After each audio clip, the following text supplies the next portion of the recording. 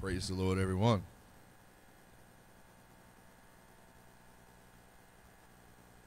Such a wonderful honor and privilege to be in the house of the Lord again. It's always wonderful to be in God's house with God's people. Amen.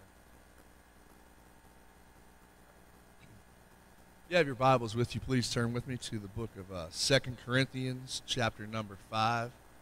We read in verse 17 through 19.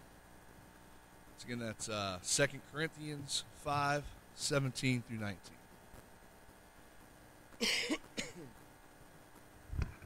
And while you're turning there and clicking there or scrolling there, however you do your Bible, whether it be paper or digital, I'm excited to be in the house of God. I know I say that every time I get the chance to be behind the desk here, but I am excited to be in the house of the Lord. I just got back in town from a Kentucky missions planning session, and what that is talking about all the different things about starting new churches in Kentucky and all the different programs and options that we have available to help those that are planning on doing that. And we had a couple applications to look over about some new works and some great news about some preaching points becoming daughter works and daughter works becoming autonomous churches. And so we've got a lot of great things going on around Kentucky in Kentucky missions, and I'm excited to be able to be part of that. So it looks like everyone's got it here. 2 Corinthians 5, 17 through 19 said, "Therefore, if any man be in Christ, he is a new creature. Old things are passed away. Behold, all things are become new. And all things are of God, who hath reconciled us to himself by Jesus Christ, and hath given to us the ministry of reconciliation, to wit, that God was in Christ, reconciling the world unto himself, not imputing their trespasses unto them, and hath committed unto us the word of reconciliation." How many has ever done something wrong, or really dumb or stupid to somebody close to you and caused damage to the relationship, caused harm to that relationship there? You get that gnawing in your stomach, that regret, that anger, that remorse, frustration, the feeling deep inside, very, very deep inside. There is no feeling like having alienated someone close to you, someone that matters to you. Thank you very much. But also, on the other side of things, there is no feeling like being restored to favor to someone important. So you get that terrible, terrible remorse when it's messed up, but when things get right, there's this amazing, amazing joy that takes its place. I'm very thankful that I've experienced the very, very sorrow for my sin and my not good standing with God that made me recognize that I needed to get right with God. And then I got that replaced with the joy unspeakable that is full of glory.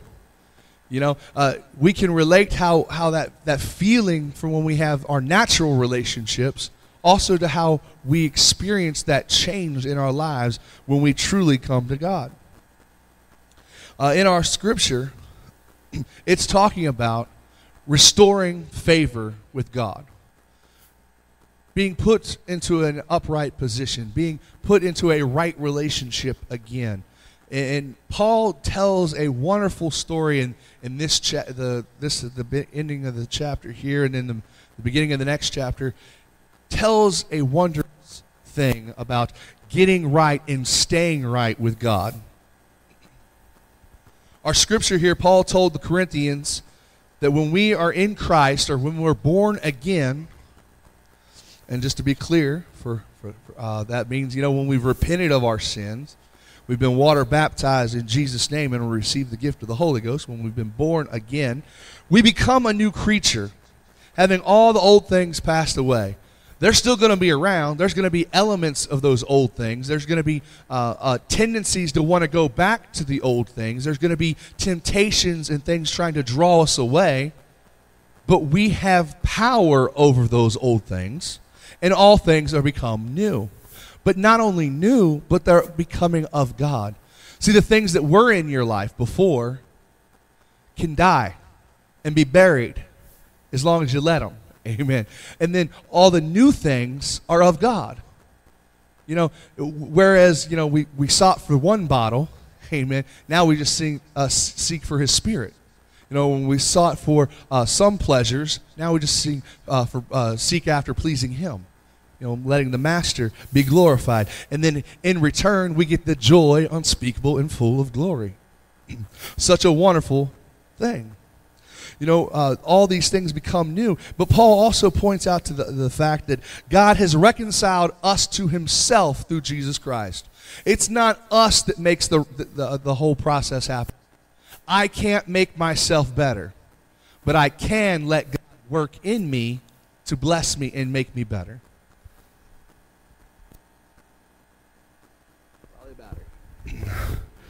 I want to bless God. I want to bless God and become better every single day. I want to get closer to him at every opportunity. He reconciled us to him. He changed the balance sheets, as it were. But what is reconciliation? Anyone have a clue what that means? An accountant will tell you it means to balance the sheets, balance things. What gives a common misconception amongst us today usually is that we think that if we do enough good that outweighs the bad, and we can balance it ourselves that way. But that's not what reconciliation actually means. When we're coming into balance with Christ, that means we actually get rid of the bad things and add more to the good. And it's not about trying to do more good than bad. I mean, that's obviously is part of what we do, but that's not the end factor. It's more about pleasing him, to be brought into favor with him. Because even if you try to do good and then you go after and you try to do a little bad just to make sure you do a little less bad than good, that's not having favor with God. It's all about getting favor with him and staying in favor with him. In other words, it's bringing to right standing, having right attitudes, right actions, right words towards God and the things of God. It's bringing us into that place to where we can be new each and every day. Grab some batteries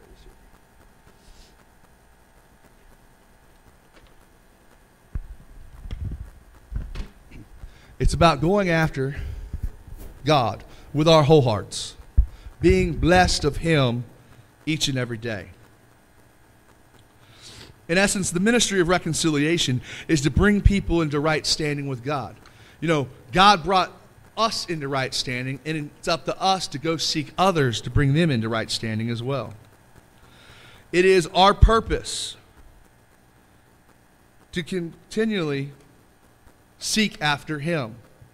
It's not about what I can do for myself.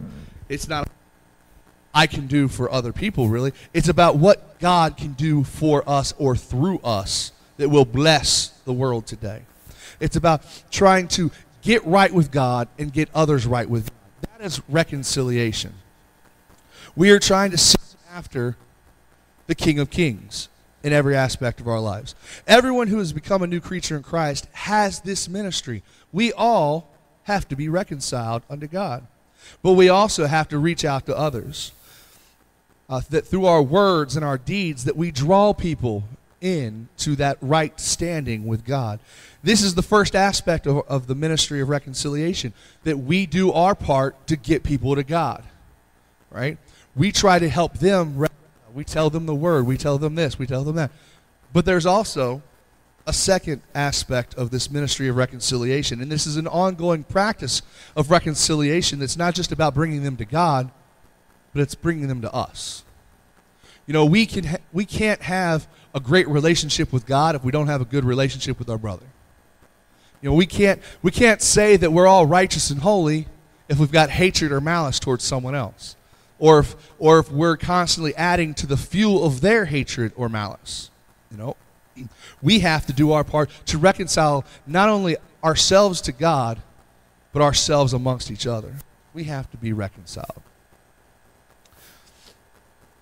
If we truly are the temple of the Holy Ghost, and if we're truly the body of Christ, as Paul has stated a couple of times throughout his epistles, then this ministry of bringing people into the right standing of God is not just a vertical thing. It's a horizontal thing. You know, we've heard it multiple times before. You got to get this right and have this right. And then you can have the true effect in your life. I cannot reconcile someone to God without reconciling them unto the body, which is the church, which includes you, which includes me. You know, I can't reconcile someone to God if I'm going to run them down. I can't reconcile someone to God if there's going to be a fight between us, or I can't try to reconcile someone to God if there's going to be a fight amongst them and someone else. You know, we have to tear down any type of opposition to someone coming to God. We have to do our part. I can't do your part. You can't do my part, but we can all do our own parts. Amen. If I'm to show them Christ, I'm to show them Christ in me. You know, if I want them to see God for who He is, I have to live like He is who He is. I have to talk like He is who He is, and live like He is who He is. Amen? Paul said, I am crucified with Christ, nevertheless I live, yet not I, but Christ liveth in me. You know, we have to do our part and let God move in our lives. We have to do that part. See, in fact, Paul flows from our opening verse that we read already into the next chapter by describing the importance of us taking the fact that we have received reconciliation and grace seriously. We have to take it seriously. And he explains that by how we conduct ourselves in a way that doesn't discredit that. Because I can say I am this and God is that, and that this is this and this is that. But if I don't live that, what am I doing? I'm being a hypocrite, right?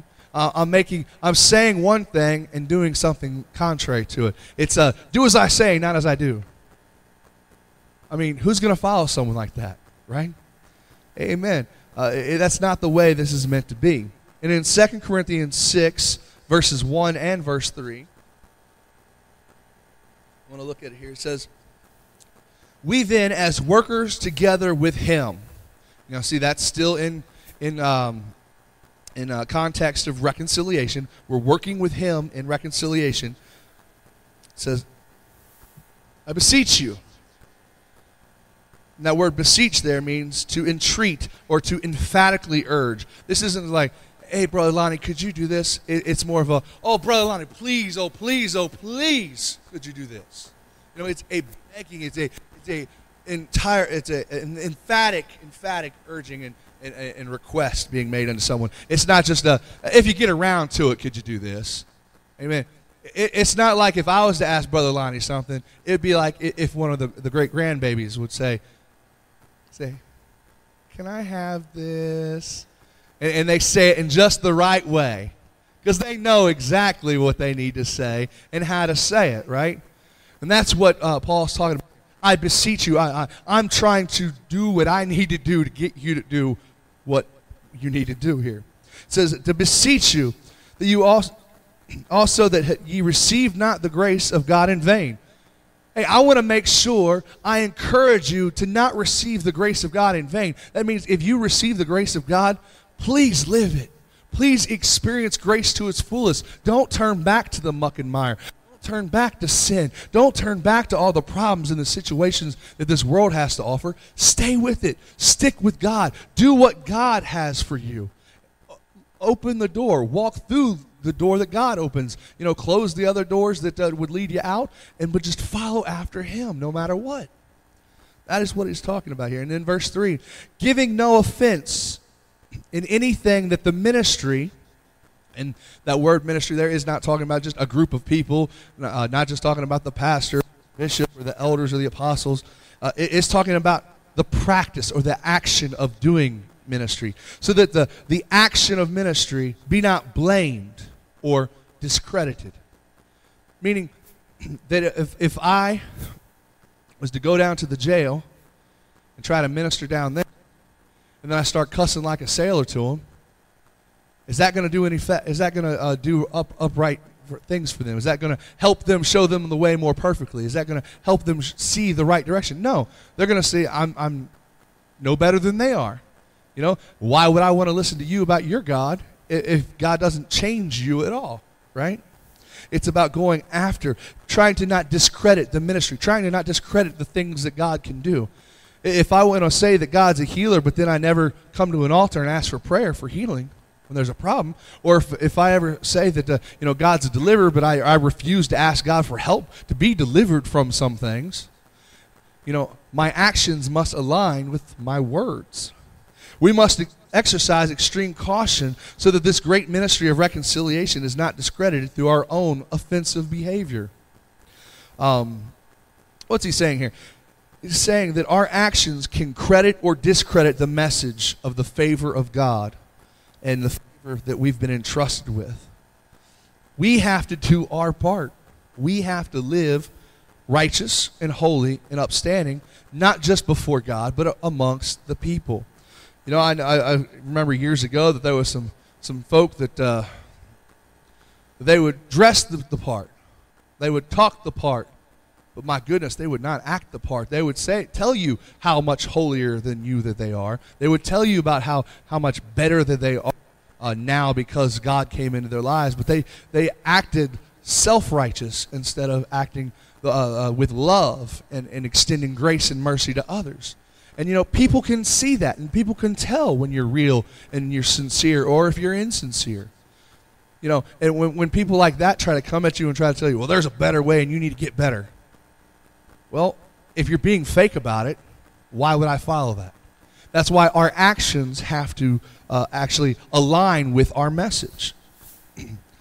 Verse 4 there talks about, but in all things approve ourselves as the ministers of God, or in all things exhibit ourselves, do the things properly.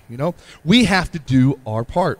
And here are some steps to upholding the ministry of reconciliation in our lives.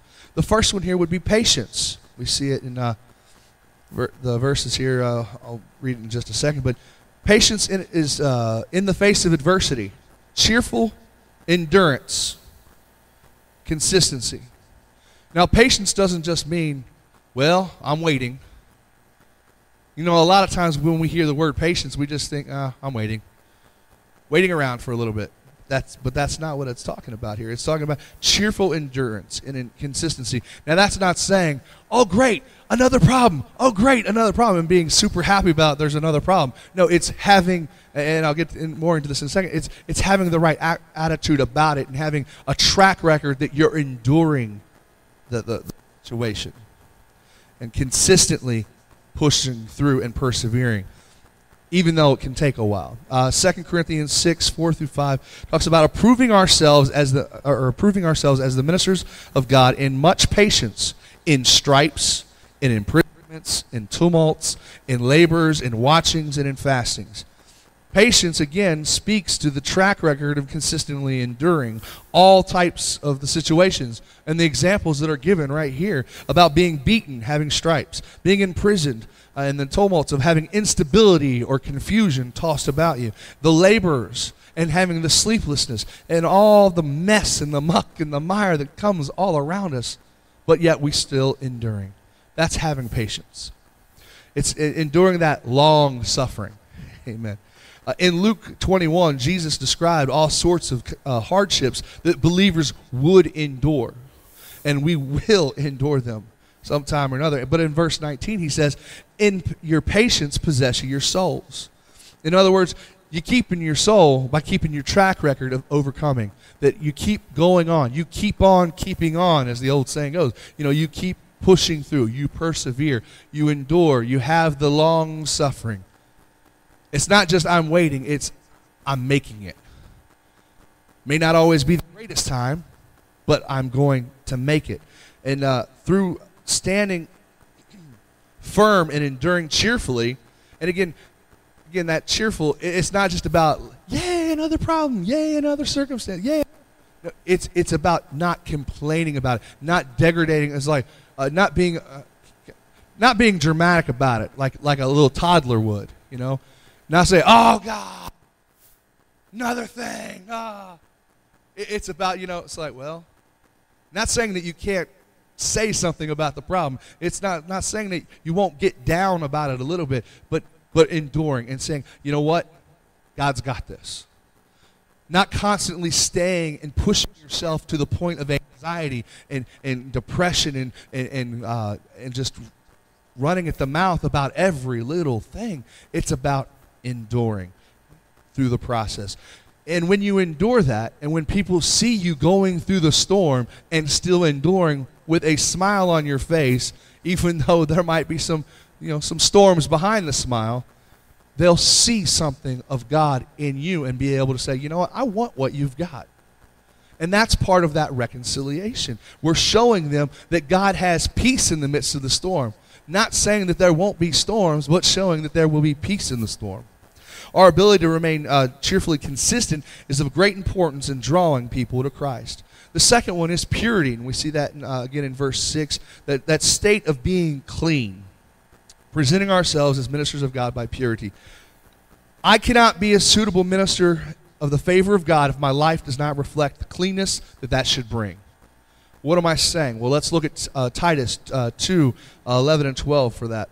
For the grace of God that bringeth salvation hath appeared to all men, teaching us that denying ungodliness and worldly lust, we should live soberly, righteously, and godly in this present world. That means if I want to be pure, I'm going to have to live pure. I'm going to have to deny this world. I have to do my part. You know, everyone has to do their part.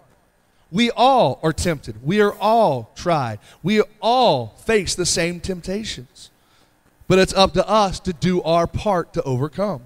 In other words, if we need to be pure in our talk, pure in our actions, pure in our reputation matters and appearance matters, you know, because some people will see where we go. You know, there's another scripture in there that talks about let not your good be spoken evil of. You know, you don't have or also abstaining from the very appearance of evil. You know, you got to be in the right place at the right time. You know, you might be innocently. Brother Smith used to tell a story how he needed a phone, and this is back before, you know, cell phones. And he went into a store that happened to have a phone. It just happened to be a liquor store, right? So when he comes out and he trips over the ledge, someone saw him stumbling out of the liquor store, and word got around, oh, that new convert that's doing this, this, and this, he's also stumbling out of the liquor store, so this and this. Well, you know what? That's, you know, everything might have been on the up and up, but the appearance is what was wrong. So we have to do our part to make sure our appearance is pure, because we don't want to let other people have the wrong intentions. You know, and I get that sometimes they're going to have the wrong intentions no matter what, or the wrong mindset no matter what about what's going on. And they're going to make their own assumptions of what's going on. But we have to do our part to be pure and be blameless above that. We have to be pure in our thoughts and pure in our motives. We cannot have ulterior motives when we're dealing with people, because people will see through it. It may not be the person that you're dealing with directly, but people around them. Someone will see it, and they will be able to, you know, call you out on that. And maybe they won't actually call you out, but you will have lost it for good. That they will have shut you down because they can see that there's something that's not very pure going on.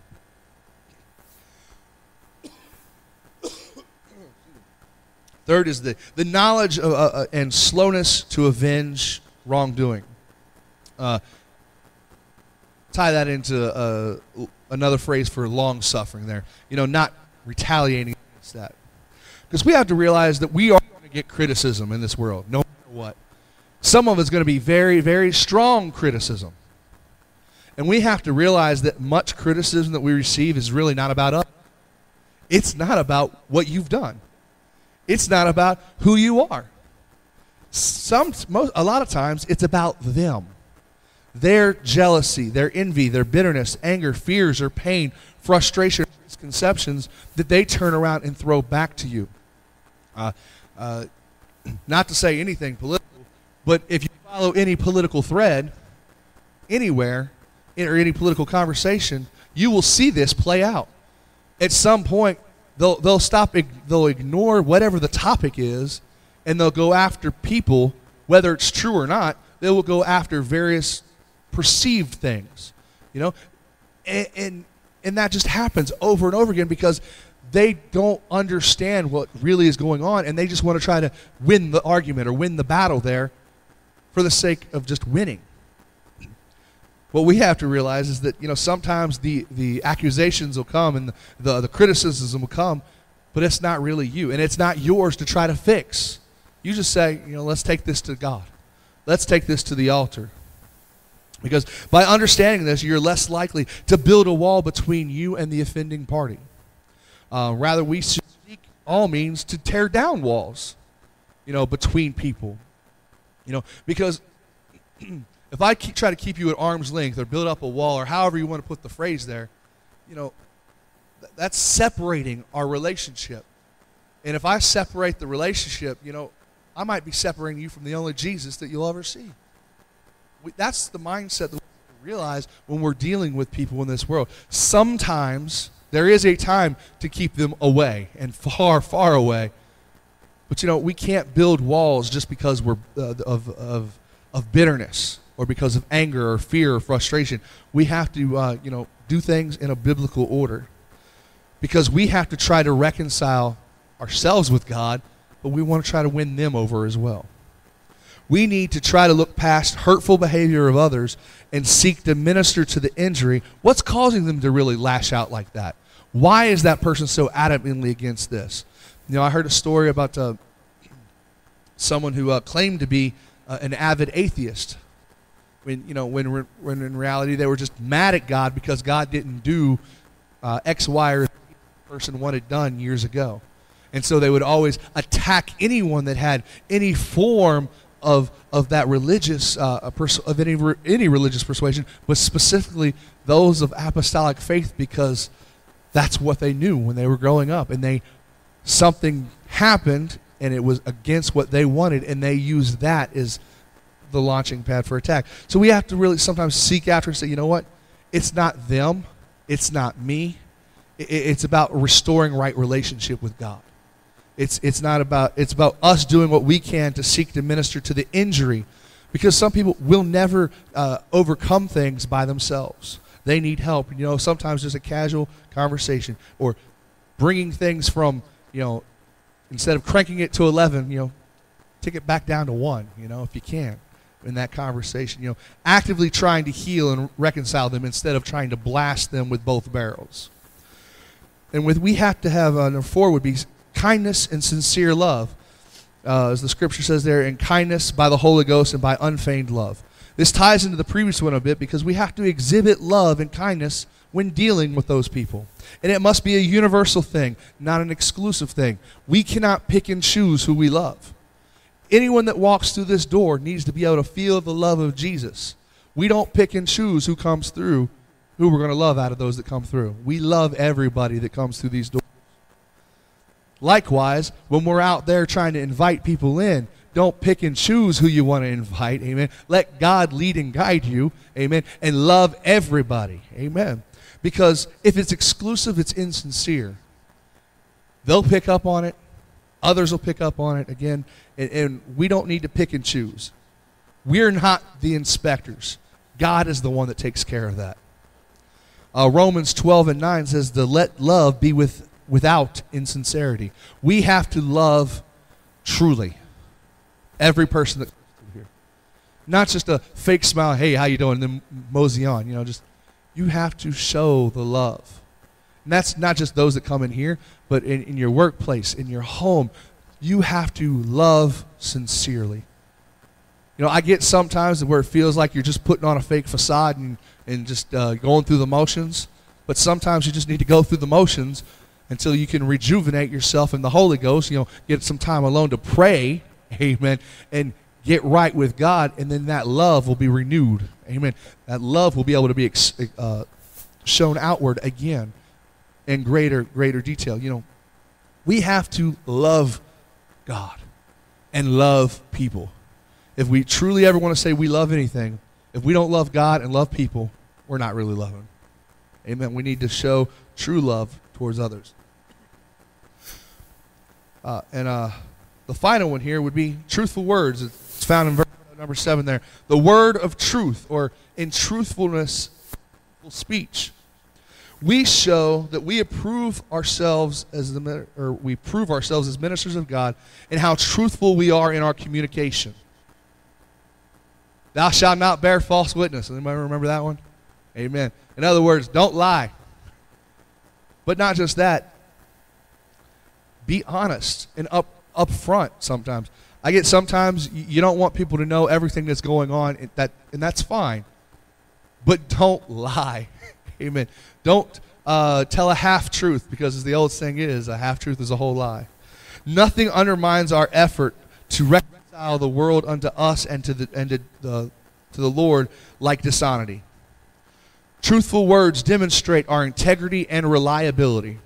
And this weekend, I heard a lot of different things, because we were going through not just the great things that are going on in missions, but a lot about the daughter work processes and the church planning processes, and all the just witnessing and outreach processes. And I got a lot of great notes for out of this weekend. But one of the wonderful quotes that I had out of this was simply, you will never be able to win them to your God, and they will never be able to trust your God if you can't win them to you, or if they can't trust you. If I can't trust you, what makes me think I would trust your God? Because you're supposed to become like what you worship. Amen. You know, and you can tell that people do become like what they worship. You want proof of that? Just walk down any street and you'll see all the kids in their preferred sports players' outfits, because they want to be just like that person. I don't want to be just like LeBron or just like I don't even know any other ones right now.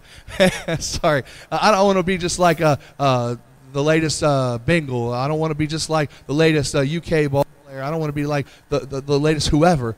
I want to be like Jesus. So they need to see Jesus in me. Amen. I need to become like him in my integrity, in my walk. And when they see, again, like the verse said before, it's not Christ, it's not me that liveth, it's Christ in me. Amen. It's that we become more and more like him, and see that. And if they're not seeing that, we need to evaluate ourselves and say, why aren't they seeing that? Amen. And we need to evaluate ourselves and say, where's my integrity? Where's my reliability? Where's my endurability? Where's my trust at? What am I seeking after that's not him, that lets them not see that in me? So we have to have integrity. That is one of the most important things that we have. And briefly, and I'm going to go over 4 integrity busters that we need to eliminate if we want to truly be able to reconcile others unto God and to make sure that we're reconciled unto God. The first one here would be flattery. A compliment most unsincere. Saying that you something that you don't mean just because you have an ulterior motive. The reason that this discredits the ministry of reconciliation is that you will eventually reveal your true feelings to someone, and thus showing your dishonesty. Again, we must be real. There's a big buzz phrase for a few years of being authentic and real. And while that was so appealing for some that went off in another direction, it's because we do need to be authentic and real, but we need to be grounded in the truth with that. We have to be real in our approach to God and real in our approach to people. I can't tell you how many times I've gone to an event or something where someone's just wanting my money, and long before they ask, hey, how are we going to take care of this, or ask for the pledge offering, or this, that, or the other, they go into this lovely long list of platitudes and this, that, and the other, trying to win me over first that way before they get into my wallet. Many times over, and that's how it is. It's like, what can I say to you to help you give me your money, or give me your influence, give me your favor there? How can I use you? What can I say to make me use you, essentially? We can't be like that. We can't not be flatterers in that motion. And we can't have unfulfilled commitments, which is number 2. Matthew 5:36-37. Neither shalt thou swear by thy head, because you cannot make one hair white or black. But let your communication be yea, yea, and nay, nay, for whatsoever is more than these cometh of evil. You don't need a contract, in other words, can't be swearing by this or making contracts by that to show that you're going to do a commitment. If you're going to do something, your word should be good enough, because you have a track record of fulfilling it. You know, if you say you're going to do something, do it. It's very simple. It's a shame for a Christian to ever renege on a promise, to ever go back on what they say. If you say you're going to do it, do whatever you can, all of your power, to be able to fulfill that promise. We must have our commitments fulfilled. Number 3, double speak. Again, that kind of goes back to a little bit with lying, but it's saying one thing to one person and a different thing to another. One of the greatest problems with this is that it will cause division. It will cause disunity, and it will discredit the unity that God has called us all to be a part of. And if we ever want to have right standing, we have to have unity. We have to have unity. 1 Corinthians 1 and 10, the church is told to all speak the same thing. Let there be no divisions among you, that you may be perfectly joined together in the same mind and in the same judgment. We have to speak the same thing. We have to be of one mind. We have to have unity. And the 4th one there is that is an integrity buster, is unwillingness to accept our reconciliation responsibilities. We refuse to do our part, essentially. Matthew 8 and 15 through 16 talks about, what you're supposed to do if a brother offends you. It doesn't say ignore it. It doesn't say treat them badly. It says, no, go to them. Take care of the problem if you can. And then if they don't listen, then you take witnesses. You try to resolve it. You do your part. Hebrews 12:14 talks about follow peace with all men and holiness, without which no man shall see the Lord. A lot of people focus on that verse about the holiness part, but the important part there is peace. We need to be peaceable. If I can't say that I'm holy if I don't have peace, if I don't try to treat my brother with respect and love, I can't have holiness if I don't have that peace and not being peaceable. We have to be willing to make relationships right, if all possible. We have to do our part. We have to live peaceably. One person said it this way: it's not about what's happening to you, it's what's happening in you. What's going on the inside? Do you have the right attitude about the problem? Do you have the right attitude about the situation? Are you addressing this peaceably, or are you doing it in anger and frustration? We got to do our part. We must do our part. A person who knows who they are and stands their ground in gratitude and faithfulness to God in the good times, and they will also stand in commitment to God in the bad times. It's like I say often, it doesn't matter if we're on the mountain high or in the valley low. Praise Him. Serve Him. Love Him. But not just that, but love them. Serve them. All those that are around you. In closing, I'll invite Pastor to lead us on in prayer and whatnot here. God has given us this great privilege of being involved in the ministry of bringing others to Him. We have this great privilege to be part of the ministry of reconciliation, but we've got to do our part. The way that we do this to show the effects of reconciliation in our own lives. If I want to win someone, I need to be shown that I've been won myself. I want to have a right relationship with God, and that requires having a right relationship with my brother and my sister in the house of God, and with those that I encounter on a daily basis. I have to do my part to help make things right, and it starts with making me right. It starts at an altar. It helps. I can't approach them unless I've approached Him first. I have to be led and guided of His Spirit, and if I'm not right with Him, I'm not going to know where His Spirit is leading. I need to do what's right. I need to get into an altar that I can help win them and bring them to an altar. Because at the end of the day, we all need to come to an altar. We all have to come before God and say, and address things here while we still have a chance before the final judgment comes. I want to make my part and do my part and be reconciled unto God, but I want to try to reconcile as many others as possible in the process. I want to have right relationship, not just with God, but with each and every one of you that is in this place today. I want to be right with all of us so that we can have the right ministry together. We can grow together, and Lighthouse Ministries can truly be the church that God has called us to be. Amen. Amen. Shall we stand? Thank you, Brother Travis, for the word here today.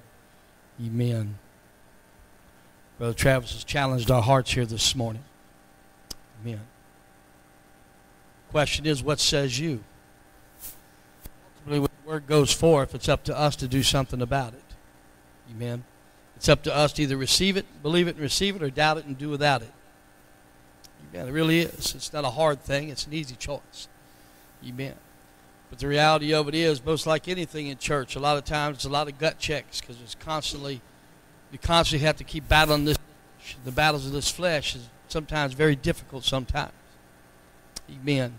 But if we're ever going to get anywhere in God, if the church is ever going to grow, or if you're ever going to have any personal growth, amen, you're going to have to battle your flesh. Amen. You're going to have to battle things. Amen. Flesh battles are not always just things that are temptations. Amen. Sometimes it's stubbornness and dealing with things that we deal with that we're just stubborn dealing with. Amen. I appreciate Brother Travis. He's been teaching this morning here.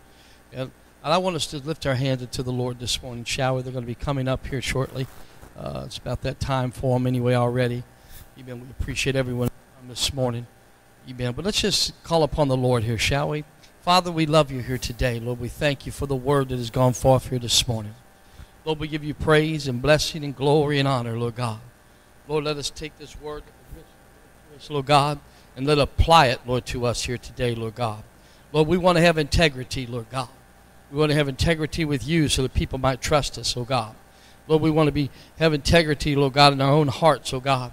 Lord, to have integrity, oh God, that people might see us, oh God, in the way that someone they can trust, Lord God, that we might be, Lord God, the person, oh God, that leads them to you. Lord, we ask right now, Lord God, that we might obtain credit with you, Lord God. Lord, we know, Lord Jesus, we of ourselves are nothing, oh God, but we need you this day. We need you to help us, oh God, not to double speak or, amen, or to be untruthful, Lord God. Lord, we're just praying today, Lord God, that we, amen, Lord, to help us, oh God, to overcome the things, oh God, that hinder our growth, oh God, whether it be personally or even as a church, oh God. Lord, I just pray for your power and glory. Mold us and shape us into something you can use each and every day. Something greater than we were yesterday, Lord God. And help us here today to fulfill, Lord God, your calling and your desire in our life. Lord, not only that, but we ask that your will be accomplished in each and every one of us this day.